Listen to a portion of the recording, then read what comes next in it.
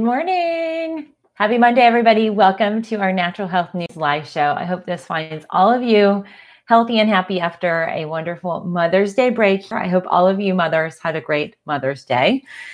So welcome to our Monday Natural Health News live show. Today, I'm going to cover news about the coronavirus and COVID-19, some topics that I didn't report on yesterday, but want to definitely highlight this morning. And also today, I want to share with you four herbs that naturally lower your inflammation levels. And so an underlying current with coronavirus and the severity of the virus as we're seeing, and I'll share with you some more reporting today, there's an undercurrent of an inflammatory condition. So an inflammatory disorder is part of why the virus is so overwhelming. So YouTube, it looks like our connection's not fabulous. So hopefully you all can hear me okay. It might buffer a lot. So we'll just see how Monday morning on YouTube does. So today we're going to talk about 4 herbs. A lot of these you might already have. Some of these you cook with are items that you can very easily grab from a grocery store. So they're not an overwhelming complex sort of supplementation. And then I'm also, I don't know, my mic's having some issues. I'm going to also share with you a kind of combo where you can grab it very easily from my store. So hopefully the mic, sorry you guys. So this silk shirt's a little wonky for my mic. Okay. So welcome everybody. I hope all of you mothers had a great Mother's Day. So comment down below if you had a wonderful day with your family. I disconnected. I literally didn't touch my phone for, I think, 5 or 6 hours, which is a serious feat in our household. And I finished reading a book. I sat outside in our hammock and sat in the sun, all covered up. It's still a little chilly here. But I hope all of you had a great day. I am drinking my kava relief, my stress relief tea, and the yogi teas always have a cute little message. It's hard to see on YouTube, but the little message is the principal ingredient of life is love. So I'm spreading and sharing love today with all of you. And actually, I have a little challenge for all of you, especially on Instagram.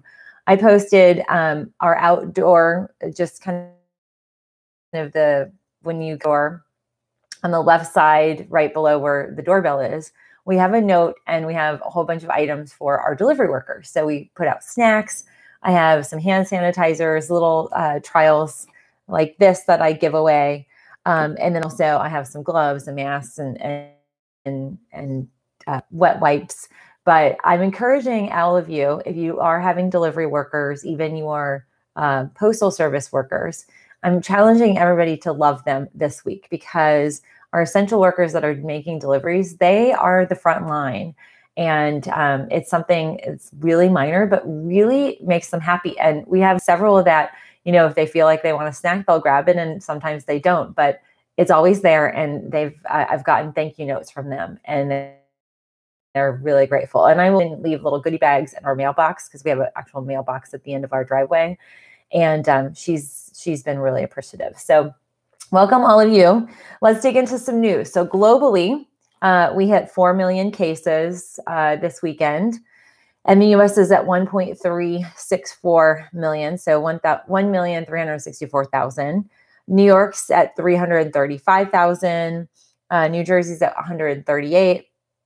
Massachusetts is really increasing. They're at 77,000.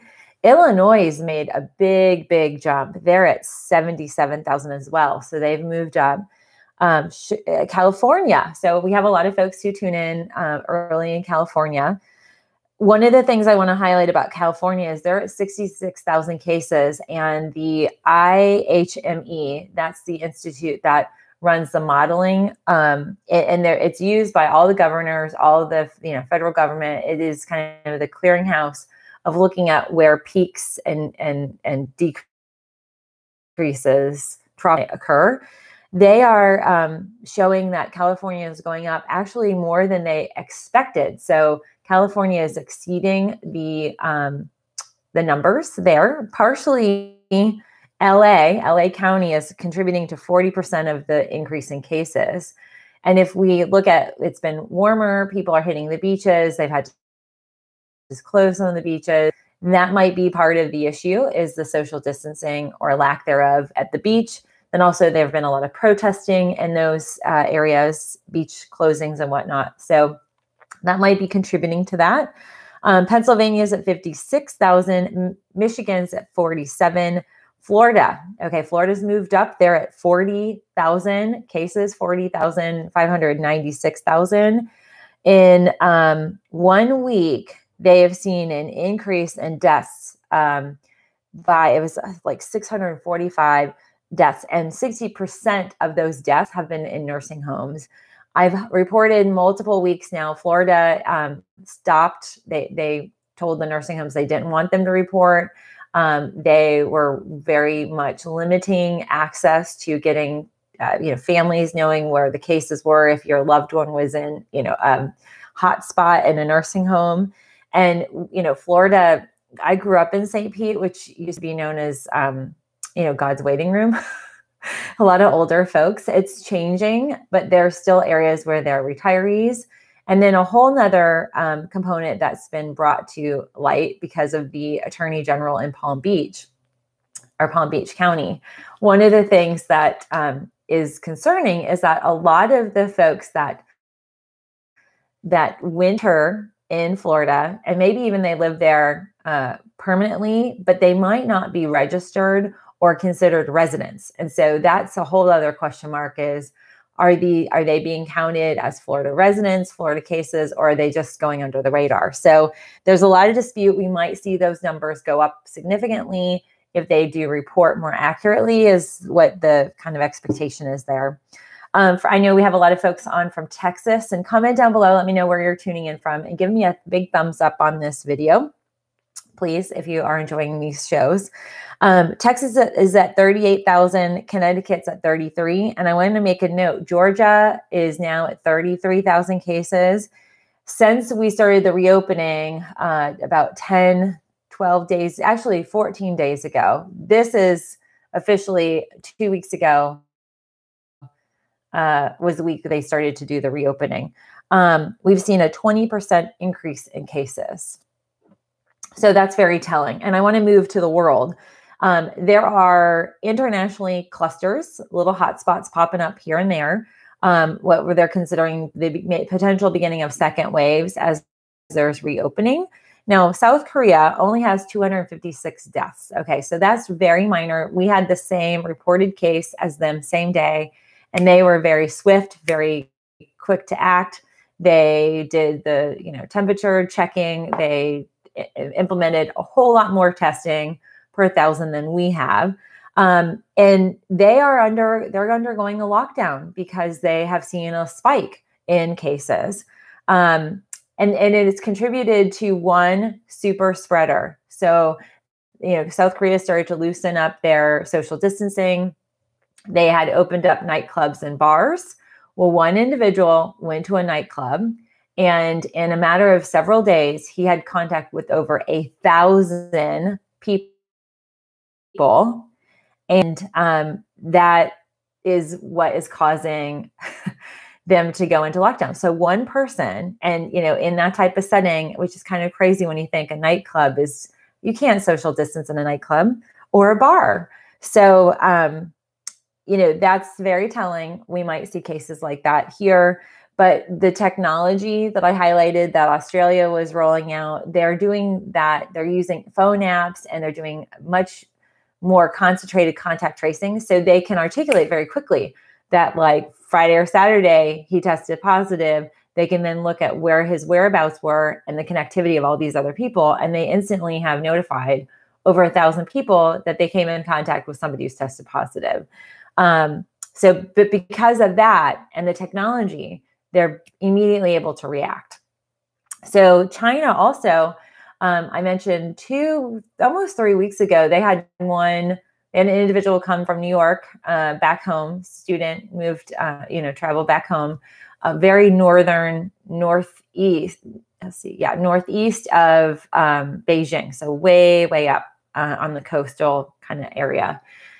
He ended up prompting a whole entire city lockdown. Well, Wuhan has another bout of cases. But it's in a residential area. So 5 or 6 members in one home have been tested, and they're actually starting to implement lockdowns there. There's another that they have a little clustering of cases. And then also Germany is seeing an increase in cases. Oh, POW is a new member. Yay, welcome to our exclusive YouTube membership. I appreciate that. So one of the things that I want to highlight is that, with the reopening here in the US and, Georgia, Sonium 76, it's terrible. We're not okay here in Georgia. I know it is terrible. We're not even really, again, we haven't hit the peak as we're seeing a 20% rise. The anticipation is it might move to 40. So, which makes it really, really scary. But the one thing to know, take us years to understand how this virus and the disease it causes, how it damages the body. So science and research is working really hard right now. And one of the things I want to caution all of you viewers, because I know you're really open to learning more and to being very cognizant about studies and information. We just don't know enough. And this is because it's a novel state. It's a novel virus. It's something new. It is attacking the body in ways that we don't even recognize medically. Really unique, bizarre scenarios and symptoms. And as we see more of these trends, we're starting to see more and more warnings and education for us as potential victims of this virus.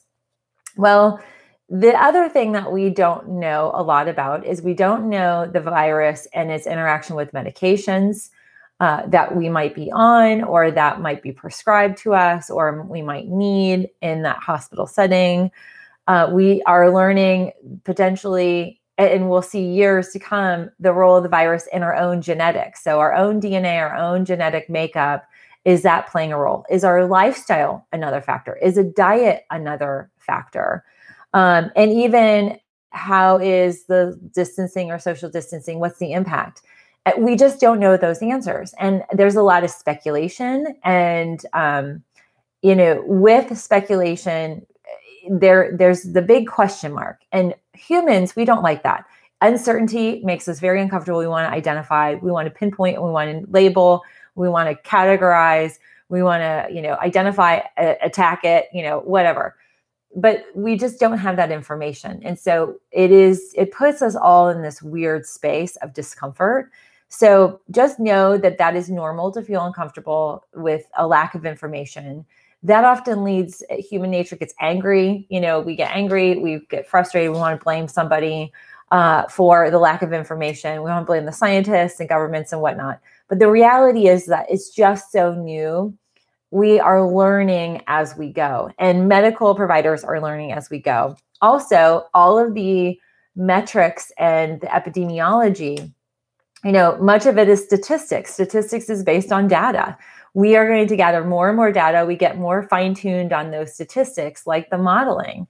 So for instance, the IHME, they put out a new modeling last week, and I reported it. They bumped it from, originally it was like 65, 68,000. Then they moved it. Okay. They looked at, there's premature reopening based on the fact that all these gating measurements that the federal government put out to follow, the states aren't following. People are more, mobile. And they put together new modeling saying by August 4th that we would see 135,000 cases, 135 deaths, for 135,000 deaths. So that was like the median, the middle of the range. Well, the modeling, because California bumping up more than expected, that modeling has now moved to 137,000 deaths are expected by August 4th. And this is a viral infection that is globally impacting the body. And so I've been reading more about just, the symptoms. What else can I report to you that are, just we're fine tuning and really honing in on what's going on. And at the end of the day, the disturbances are twofold. It disturbs globally the immune system. So there's this immune attack. And then it causes blood vessel inflammation. And the blood vessel inflammation in kids is where we're seeing heart failure and the low oxygen to the blood, pumping disturbances, and low blood pressure. On the flip side, one of the underlying currents is it causes inflammation in the blood vessels in adults, and we see high blood pressure. Hypertension is an underlying current. It's an underlying factor in this disease pattern. And basically, we have a viral invasion that becomes this global infection in the body. So in that genetic transition and the RNA and the viral implanting itself in the human body, it initially starts as a respiratory virus, and now it is being categorized also as a cardiovascular virus. And there's a lot of research now and a lot of information about how the virus operates. And so what science and research is trying to do, and again, we have to understand this is going to be years of understanding, but right now what we know is that the virus itself is a round bubble, and it has these spikes. And the spikes of the virus are what makes it so unique. These spikes, apparently, they implant into the human body, and then it injects its own, genes into the human body. Mucosal lining of the sinuses, esophageal, whatever it might be. And then as that mutates, it says, make more of my virus cells, and then it roams through. One of the things that they're seeing is that the spike itself and the virus is very receptive or received by our ACE2 receptors. So our ACE2 receptors in the human body control blood pressure. It controls the vascular functionality. And what they've identified is that this virus itself, the spike, binds more tightly to the cells of the human body than some of the other viruses in that category, the coronavirus. And what they're identifying is our genetics a factor of when this spike that binds tightly to these ACE2 receptors, does that trigger something? Does it maybe turn on our genes? They don't know, but they're researching. And so there's a lot of question mark as to what all is involved. But now the global scope is it's not just respiratory, it's cardiovascular. The microclotting, the stroke victims that are in their late 20s, early 30s, perfectly fine, and yet they've got this vascular component. That's this virus, and that's the infection, and it becomes an infection and an inflammatory state of the cardiovascular channel. So today I want to talk to you about 4 herbs that we're going to dig into further that can help at least minimize some of that inflammation. Because if you decrease your inflammation globally, you minimize just the extent of the overextended inflammatory state. So lowering inflammation anyway, regardless of a pandemic or autoimmunity, the root of all illness and disease and aging, the aging process, is inflammation. It is what us as naturopaths, that's our core focus. How do we reduce the inflammation in your body? How do we keep your body from being so hot and inflamed? Your cells hold water, they hold fluid, the edema or lymphedema, the lymphatic impact, that's our immune system. There's a whole big connection between inflammation and weakened or reduced immunity. And anybody who's dealing with autoimmunity or any type of underlying degenerative disease, joint pain, arthritis, that's all inflammation. So, and I right now am dealing with seasonal allergies. It's really bad here. And so I'm feeling a little inflamed. And I wanted to share with you in today's video 4 herbs that we will dig into that you can take that will help naturally balance the inflammatory state in your body. But I wanted to explain what we're seeing in terms of just globally. We're recognizing it as not just an acute respiratory syndrome. It's vascular inflammation, but it's also an infection. And some of the communication is that this may take years off people's lives. So they've recovered, but has that decreased their lifespan by what they're averaging is anywhere from 11 to 14, 11 years for women, 14 for men, because we don't know what's the long-term effect of a cardiovascular inflammatory state or an infection. I have a friend who had an infection and didn't know it. It attacked her heart. She started to have really low heart function. And it was a weird arrhythmia. She actually had to have a pacemaker put in her early 40s. And that's not very common. So we might be seeing more and more vascular impact down the road from the damage of this inflammation. The other thing too is doctors, and there's this kind of interesting shift where, so for instance, like Beth Israel Deaconess Medical Center and Boston General, the Mass General is in Boston. Mass Gen is one of the big facilities. That's where we saw all of those clinicians and a big subset of medical providers getting sick.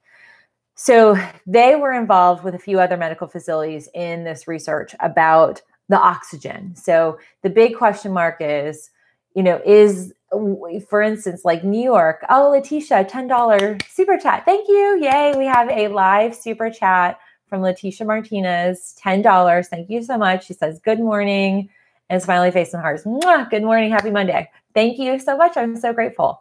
So one of the things that they wanted to identify, New York's numbers of folks who are on ventilation and their survival after, or, being on ventilation, intubation, receiving oxygen, it was not great. Only 20% would actually come through that.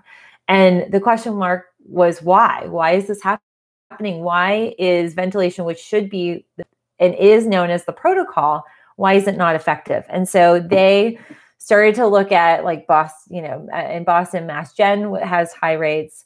And then Beth Israel Deaconess, there's Oceaner down in Louisiana. Well, it's interesting.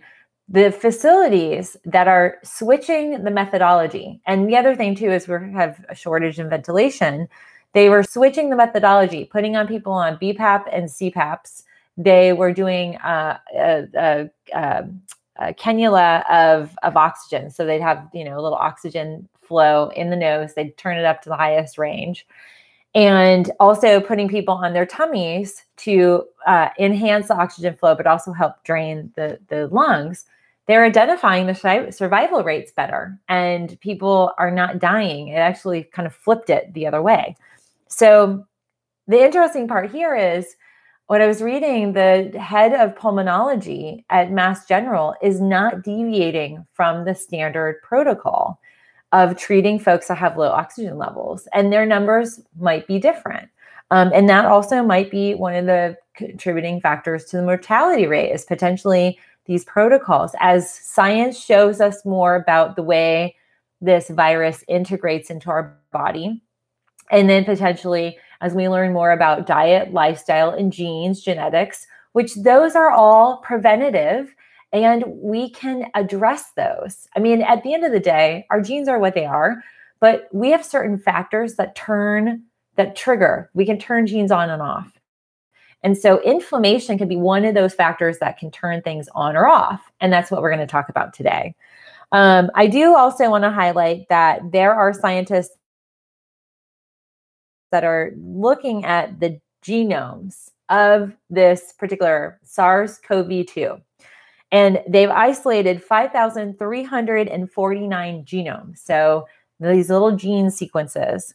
And what they're monitoring is the spike mutation. This gets like so intricate, but it's fascinating to me. So I'm just going to share it with you guys. So, the virus is this round little bubble, round cell, and it has these spikes. And these spikes are what makes it so powerful. It sticks in and it's tight, and then it pushes in. It's the sequencing that says to the body to manufacture. So it attacks our cells and it manufactures more of itself. That's what viruses do. And they do exist, just by the way. For anybody who feel you want to email me, viruses don't exist. That is BS. So this virus, the strength of this spike is what they're looking at. They're looking at the mutation of the virus, because we know viruses mutate and change as they go through human bodies. What they've identified is there have been 2 mutations of the spike. And this plays a big role when we're looking at not just antibody testing, but more importantly, if we are going to look at what drugs counteract the mutated spike, and then also any type of vaccine study. Because if we're going to target the type of mutation, the mutated, and this is just like the flu, and that's why sometimes the efficacy of flu vaccines are not great, because it's a moving target. Viruses mutate, and it's often a guess. So the identification and monitoring of these spike mutations is critical. And they've seen that the two mutations, one of the spike changes, they've seen it in 788 of the cases. So they did a sample size of less than 6,000 in this data poll. And 788 had one spike mutation. And then there were 32 that had the second. And that's very congruent with the kind of growth and evolution and mutation of a virus. But that's very telling. It is, it's intuitive, and it is surviving in our body, and it is adapting and changing. And that is what science will be looking at. So I put that out there. I thought that was really fascinating, some of that research. And it plays really well into the topic today about 4 herbs that are potent and powerful at helping you reduce your inflammation levels in your body. So I want to dig through these, briefly here, but I also want to address some of you guys. Let's see. And I'm so glad we had Lori P on Saturday recommend her friend Betty join us on Facebook. And she was saying that her sister had passed on a ventilator. And it's so impactful in so many different ways. And, if we can lower our friends, our family members' inflammation levels, it just sets us up to be healthier individuals. Our cells are healthier. We're less prone to illness and disease. So let's dig into herb number 1. This is one of my favorite herbs. It doesn't get a lot of street credibility, but it has been around for hundreds of years. And in fact, it is the core herbal derivative of aspirin. Okay, so the herb that I love to lower inflammation is called white willow bark. And white willow bark is pretty amazing. So, scientists isolate it, and they take one part of the white willow bark, and that's become what we know as aspirin. That's the pain reliever. The aspect that they forget and did not isolate is the power and potency of white willow bark. White willow bark is an anti-inflammatory. And so if you deal with arthritic pain, autoimmune related pain, which lupus, fibromyalgia, rheumatoid arthritis, even Sjogren's, Hashimoto's, it's not uncommon for folks to even feel pain in the neck. It is very powerful at lowering inflammation levels, but also reducing the pain level. So nature made that to be a double whammy. And so when we take white willow bark in its natural form, and you can take this in a capsule or a liquid. And by the way, YouTube, I have all 4 of these in one supplement. So you don't have to run out and buy all of them separately. You can grab them all individually. And the link's down below. And I'll explain a little bit more about that. But white willow bark is potent. So instead of aspirin or, any of the pain relievers, my first go-to is always white willow bark. And it is both an anti-inflammatory, which in many cases, the pain comes from inflammation. So masking the pain doesn't really resolve the cause, which is inflammation. And, especially if we're dealing with, let's say, an injury. An injury, there might be a muscle tear, a ligament, tendon tear, or just an overexertion. That ends up causing inflammation. The inflammation will then press on the nerves or nerve bundles, and then we have this pain registration, and then sometimes people get stuck in these pain loops. Well, the inflammatory state that kicks off the pain can be lowered by white willow bark. And then white willow bark also addresses the pain. So it's a double whammy. I love it. Love, love, love. So Tawana says, I have white willow bark. Is all willow good to use? I don't know what all willow means, but like white willow bark is what you want to be looking for. Very, very powerful. Okay. So the second thing that is potent. And again, when you couple all these up together, they're extremely potent. The other one is turmeric. So you guys know I love putting turmeric in pretty much everything. This is a spice that I just don't think we can get enough of. It is very anti-inflammatory. It's also a very good lymphatic motivator. And so one of the things when we look at inflammation is swelling. And because we can't always see what inflammation looks like inside, it's hard to mentally visualize it. But if you think about a lot of times an inflammatory area, like let's say inflammation of the knee, you can actually see a bubble or pocket of fluid. Inflammation is a swelling of tissue. And so it's like a sponge. The tissue swells. And like in sinuses, you can kind of notate like the passages kind of get a little tighter, harder to breathe, a little bit more mucus production. That swelling directly impacts the lymphatic system. So when we take turmeric, we reduce the inflammation. We reduce the inflammation levels, but we also promote the lymphatic flow to get that fluid and inflammation moving and evacuating out of the body. So turmeric is fantastic for any inflammatory state. And if you deal with pain, if you deal with inflammation, swelling, turmeric needs to be in your daily diet. And this spice, I mean, people encapsulate this. This is an organic, I got this Simply Organic the other day because I was running low, but I use turmeric a lot in cooking. You can sprinkle it on vegetables, put it in sauce. I'll make my eggs with it. If we do scrambled eggs, it's a beautiful orange color, and the orange aspect to it, the properties, that's what makes it so potent. So I just love turmeric as an anti-inflammatory. Now, my third is you can consume this in food. So definitely consider if you guys can tolerate this food group, for sure you want to have this in your routine, not necessarily every day. I'm not a big fan of consuming foods every day. But what I recommend is every third day consuming these foods, also drinking the juice. But my third is bromelain. Bromelain is a particular type of potent chemical that comes out of pineapple. So pineapples have a high degree of bromelain. And so this particular type of extract is extremely potent it's like a Pac-Man when it comes to inflammation. It just goes in and it just metabolizes the inflammation.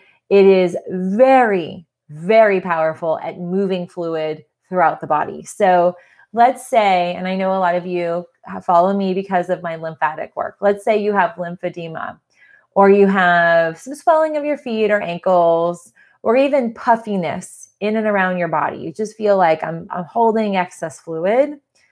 Bromelain, pineapple juice will flush that area.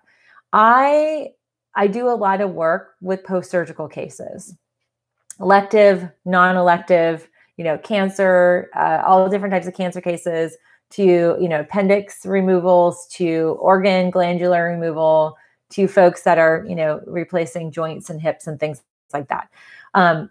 The post-surgical impact of bromelain will reduce the bruising. So one of the things that we will do is I have this whole pre and post protocol. It's actually, I think it's 14 or 18 weeks. It's a very extensive program, but it's a digital download that all of my patients buy online and they download it.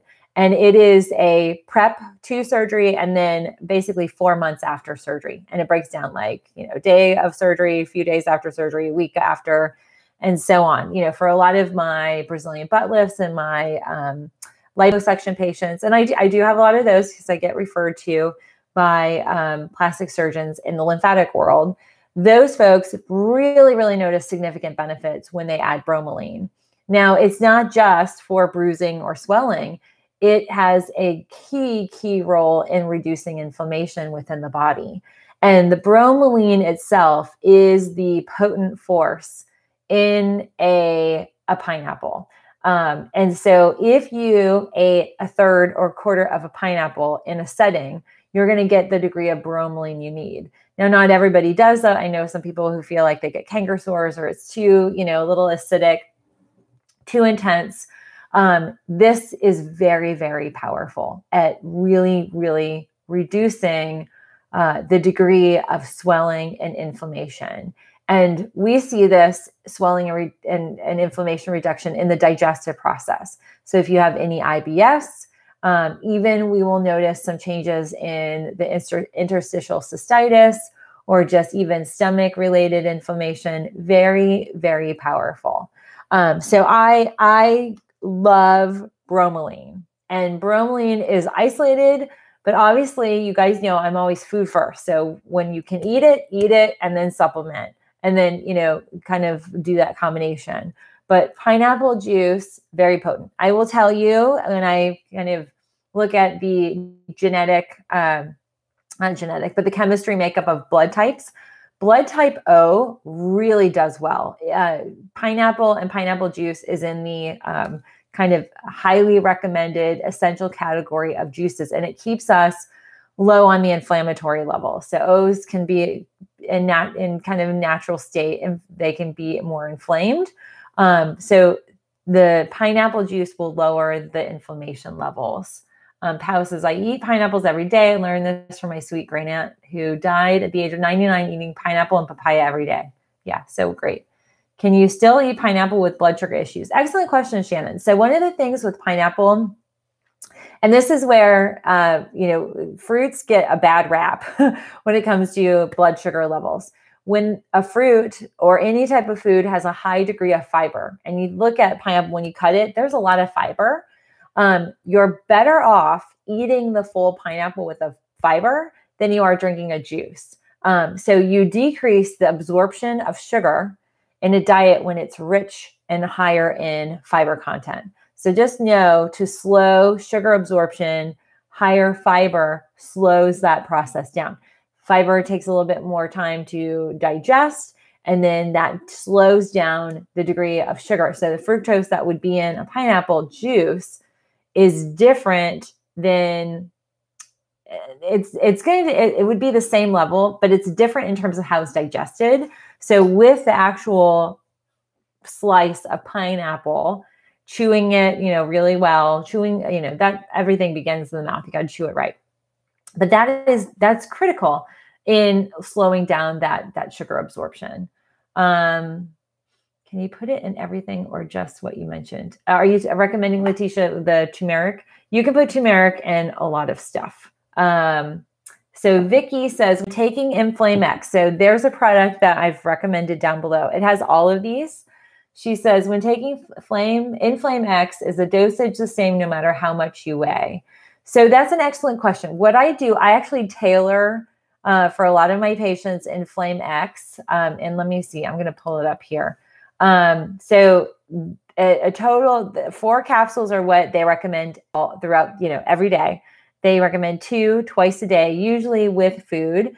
And so you're going to end up getting about 550 milligrams of white willow bark and 500 turmeric, 500 bromelain. You don't need a whole lot. And the potency of all of this together is very powerful in terms of they have synergies in the reduction. They target a lot of different anti-inflammatory factors we want to address, and lowers collectively the inflammatory response in the body.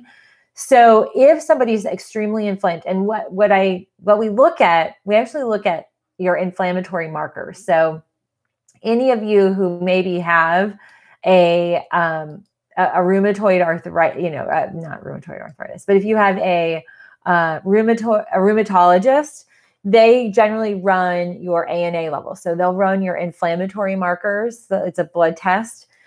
We also run that, we can get the antibody testing, so we can get an identity of if there's inflammation within the thyroid. So those antibody tests are very potent, as well as looking at your inflammatory markers. That is what we use. So without really identifying and quantifying, the daily dose is fine. I always say start something slow and see how your body reacts. And then if you notice, like, what will happen, and I'll get into the fourth one as well, but what will happen when you're adding any one or all four of these herbs? Because inflammation is fluid oriented, it is a swelling, if you will, an accumulation of fluid in tissue, and it causes redness, it causes the swelling. You are going to get fluid flushing via the lymphatic system. So it promotes lymphatic flow. The expectation when it's working is you're going to be urinating more. So the volume increases and the frequency increases. Totally normal. And the expectation too, because we're moving fluid in the lymphatic system, you will note that maybe there's an odor or a little discoloration, because the lymphatic system is our garbage disposal system. It gets junk out of the body, it flushes it through the system, and toxic matter, junk, gunk, debris, it exits via the lymphatics. So all of that comes out and flows out the kidneys, the bladder, and flushes out of the body. So I hope that is helpful. Yes, Dorothy, I do work with cancer patients. The enzymes you're talking about too. Yeah, so bromelain is an enzyme. Pineapple is the fruit where you have the highest potency of bromelain. So food first, pineapple, lots of it whole, fresh. And here's a trick. If you guys are like us and you grow and you might live in an area where you could accommodate pineapple, you can cut off the top of a pineapple, stick it in the ground, and it will grow.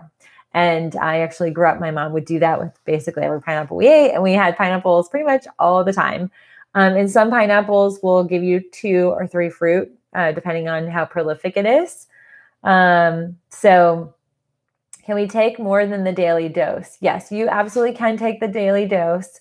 The big factors here, because of all of the aspects in the supplement, it can thin the blood. So if you are taking warfarin or any of those other medications, talk with your doctor first, talk with your pharmacist, because I don't know your cases. I can't recommend specifically and individually, but definitely you can go outside of the range that it's recommending. Okay, so let's dig into number 4. Number 4 is one of my favorites. It is ginger. You guys probably guessed this if you've watched me quite a bit. For all of my lymphatic patients and anybody with any inflammatory state, is I always recommend ginger tea, ginger root. I totally forgot to grab my ginger root in the fridge, but ginger tea, they come in tea bags. I love traditional medicinals. It's one of my favorites. They actually have a tulsi, which is the holy basil. That's a stress reliever. And they have a ginger combined as a tea. And it's so fantastic. And I'll write that down. I'll make sure I add the tulsi so you guys can grab that. But ginger is an anti-inflammatory. It particularly promotes a reduction in bacteria. So it is antibacterial as well. It is going to be an astringent. It'll clear and cleanse any excess fluid floating in and around any tissues. So if you deal with chronic sinusitis or sinus headaches or congestion in your throat, even bronchial inflammation, when you consume ginger, either, as a root, you can do it pickled, you can, consume it fresh, although it's pretty potent. I love boiling fresh ginger. That's how I make my teas. I use the fresh when I can. And it is very, very potent in terms of moving excess fluid. So this is a big, big lymph motivator, but very powerful at also stabilizing blood sugar levels. Ginger doesn't get billed for this, but one of the things that it does is if you have blood sugar imbalances, which diabetes is also a major undercurrent in this virus, it's one of the major health risks, if you will. Same with high blood pressure. And high blood pressure is often inflammation related as well. What we do with ginger will help balance blood sugar levels. And I see lots of concerns about folks who are insulin resistant, so you don't eat fruit. I take bromelain and turmeric. I'll start the ginger. So the first one was white willow bark. Oh, good. Pat, you got enormous organic garlic in the mail. Oh, how'd you get it in the mail? I love garlic. I actually, I got some on my Aldi haul. I actually forgot to put that in the video, but I'm going to grow, I think 30 or 40 of them. And they're really good apparently in roses. So I'm going to put some garlic in my roses. But on the note of ginger, ginger is pretty darn spectacular. And when we put all these four together, so the four, let me just quickly review. We have white willow bark, we have turmeric, we have bromelain. That's an enzyme that comes out of papayas, or not papayas, pineapple, bromelain. And then we pair it up with ginger.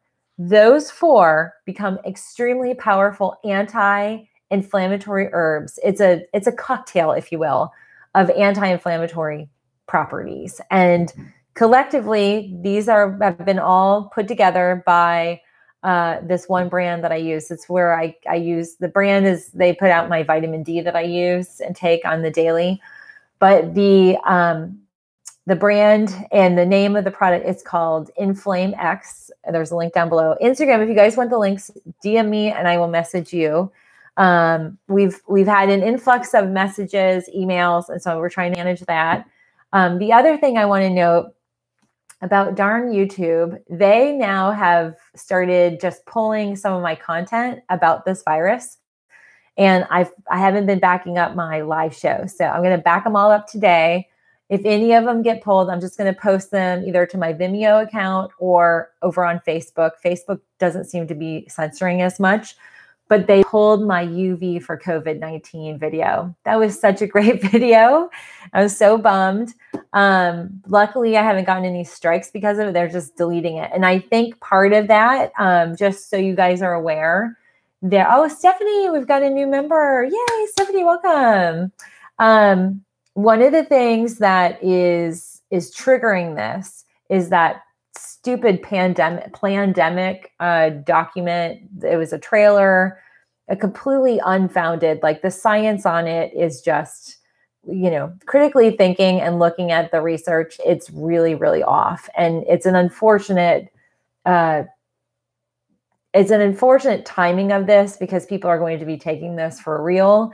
But I've spent a lot of time over the last 6 days researching this and digging in.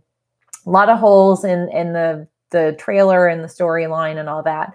But because of that and the massive freak out over this, YouTube is now censoring even more COVID-19 coronavirus content. So that may impact our channel. It might impact my daily live shows. I don't know. I'm just anticipating. But somebody was like, I went to watch that and it's deleted. And then I logged in and saw on Google, I got a message on on Saturday. So they pulled it Saturday. So just know we're going to keep plugging away. I'll keep pushing out content. My goal is to start also editing some of the smaller versions so that we could just have the kind of content focused as well in the event they do this. But I got around the demonetization. Somehow I've gotten past that. But then now they're just pulling. So I still actually have to appeal it, and YouTube's buffering now. So sorry, YouTube, they buffered. So I'm appealing that. It's this whole process. It'll take probably weeks. But at any rate, today's topic specifically, I felt was necessary for us to dig into herbals that combat inflammatory levels in the body. And if you're curious more about inflammation, symptoms of it, I actually have several videos that I have produced here on YouTube that dig further into this. I even talk about, I have a playlist. It's an anti-inflammatory playlist. Actually, let me see if I can grab that for you guys really fast. But let me see, let me go over here. I have an anti-inflammatory diet related video. I also, actually, I think I have 2 or 3 of those. I've hosted live shows on Facebook about them. Well, but the inflammation I'm dealing with is outside. So it's environmental, it's allergy related. But let me see, let me go to my Inflame. Let me see if I can pull up I'll try for you too. I'll try and, let's see. I have a how to reduce inflammation in your body. I have a whole entire playlist and I'm going to copy that. before it starts playing. Okay, so I'm going to post for all of you in the comment box below. Oh, I see 2009 BA. Yay, she's a new member. We've got a lot of new members today. Welcome, everybody. And Letitia, thanks for that live super chat. I'm so grateful. So link in the live chat, and I'll link it also in the replay of this. You guys can watch, I think it looks like there's 6 videos in my playlist about really how to reduce inflammation levels in the body. So some of it's food, some of it's environmental, some of it's physiological, some it's genes. We have certain genes that, get turned on or triggered. So we have to look at all different layers and levels of the inflammation within the body. But no, at the end of the day, inflammation is the root of a lot of disease and imbalance that exists. And if you're able to target and address inflammation, what it's looking like, and again, this is quite speculative, so I'm not making any substantial, statement on this. And see my inflammation, my nose is running. One of the things that is, I think, most important is if you have underlying health concerns and you're nervous about how would the virus impact that, if you can lower and keep your inflammation levels as balanced as low as they can be, you're keeping your cells healthier. You are improving your immune state. You're just it levels the ground. So for folks that don't lower inflammation, they're already inflamed. And then you add on COVID, and we know it's inflammation of the lung tissue. It affects all of these different organs and glands. And actually, I printed out a list, and I wanted to read it to you. So some of the systems that inflammation from this virus affects the brain. We have neurological challenges. We see strokes and blood clots in the brain. Eyes, pink eye, that's an inflammation, redness of the eye. The nose, there is the loss of smell and taste, and that is inflammation in the area where the nerve registers that. There's blood-related inflammation. So what they know is the virus attacks the lining of blood vessels. The gastrointestinal system, there's inflammation that causes vomiting and diarrhea in some people. The lungs, people get clots. The air sacs of the lungs get inflamed. So there's definitely that inflammation that hampers breathing. It lowers the oxygen levels. Okay, Jefferson, you're a new member. Welcome. Yay. The heart. The other thing that happens with the heart is it weakens the heart muscle itself. And then it causes arrhythmias, and people will have heart attacks because of the small clots. The kidneys get damaged. The structure that filter the waste from the blood actually require dialysis. So the long-term kidney impact. And then the skin, they're seeing the comatose, the rash, the children that have these like hive-like purple reddish rashes. That rash, the redness, is the blood vessel inflammation. So it registers as red. And I showed pictures last week of some of the babies. I think I showed pictures, but they're really red skin. I mean, it is as red as my tape, and splotches. It looks like hives, but it's not. It's the vascular inflammation just underneath the skin. And then also the immune system. There's widespread, overwhelming inflammation, and the overactivity of the immune system ends up attacking healthy tissue.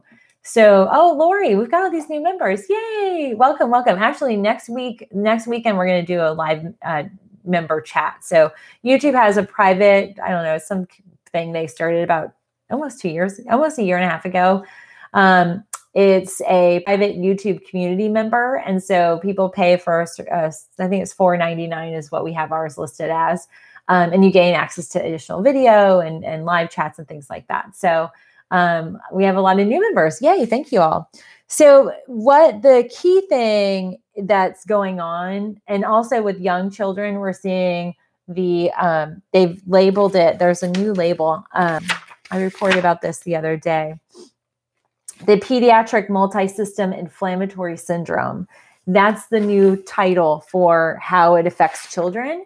And there were over 85 cases of children that show this very rare inflammatory state that causes cardiac complications. So inflammation is an underlying factor in all of the different systems that are being impacted. So we lower inflammation levels, we put our systems at a better state, they're healthier, the cells are healthier, and that makes us healthier. So that is our topic today. I'm very excited to share that with you.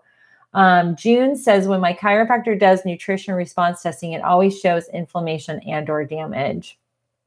It's very common. Oh, Pao. So she wants to know, what is the name of the plant in the blue planter, that thing? That's a peace lily. It's a variegated peace lily. My office is a little bit of a disaster. Gabriel, Instagram, I can't even bring you over there to show you. Gabriel has set up. So this right here, this setup, he plays drums now. It's my new way of like getting rid of energy for him inside because it was rainy and cold over the weekend. He gets up. That's my old chair that I used to use in my office in Florida to work on people. It's very ergonomic, but he gets on there and he's like with spatulas. So I've ordered the kid drumsticks. Brian's nervous that's going to turn into a drum set, but I think he has some skills. He has some internal rhythm. That's pretty cool. So anyway, Gabriel was giving me a concert pretty much every day and then asked me to video him because he was like, Mommy, turn your camera on. So kids nowadays with technology, it's so amazing. I keep telling him he's going to take over the business when he gets older, or at least when he's like 10, he'll probably help me with my social media. So anyway, that's a little tidbit about my son, and Mother's Day was great yesterday. I hope I look rested. I feel very rested. But anyway, peace lily is very good. The reason I have the peace lily, and I have a lot of plants in my office, this peace lily is not doing great. I need to change it out. I don't think the dirt's the right dirt. But plants are, peace lily particularly gives a lot of oxygen off. And so it's a good air cleanser. And that's another thing too. You know, I look at, and I've listed some items in your home. You know, we have the salt lamp that I always recommend, the UV lamps, the UV air filter. I don't have mine in here today, but very, very powerful. So, oh, you guys are so cute. Yeah, Gabriel, he is quite musical and I love it. So he's approaching the last 10 days of fake school. And I told him, well, honey, fake school is going to get, you know, we're continuing with school because I feel like we've already lost some of the momentum he was getting in writing. And so I've got a mommy school plan set up for him. But yeah, so anyway, this was the topic today. I hope you guys enjoyed it. We had a lot of folks on here, so I'm very encouraged by how many of you joined me this morning, which I want to thank you. So please hit the like button, hit the share button. Instagram, give me a like, screenshot, and share to your stories if you can, please. That helps me grow the Instagram. I actually am really close. I think we're 120 away from moving to 10,000 followers on Instagram. Once that happens, I have this ability to swipe you off to a URL. So that will be great for all of you who are like, I want the link for whatever. I can just, you know, do a photo and link you to whatever of the product. So, but yeah, so thanks everybody for tuning in. Follow me on Instagram. You can catch me at Natural Health Resources. So for all of you on YouTube, I hope you'll follow over there. I post a lot of stories. Today we're going to make mommy cookies. Again, we're out of mommy cookies. And so I hope all of you had a wonderful Mother's Day. I hope all of you have a wonderful Monday. Tune in tomorrow. More news, more information, and I will see you guys then. Have a great day. Thanks everybody for tuning in. Bye. Thanks, YouTube. And thank you to all of our new members. I'm so excited. Letitia, you're so wonderful for the $10 super chat. That totally made my morning. What a great way to kick off our day. So welcome Stephanie and Pau and IC2009 and Kay Jefferson and Lori Prashaw. Thank you so much for joining our community. So very exciting, and look for more details on the community tab. And you guys, when you're private members, you can scroll through, you'll see additional content there. So thanks everybody. Have a great day. Bye. See you later.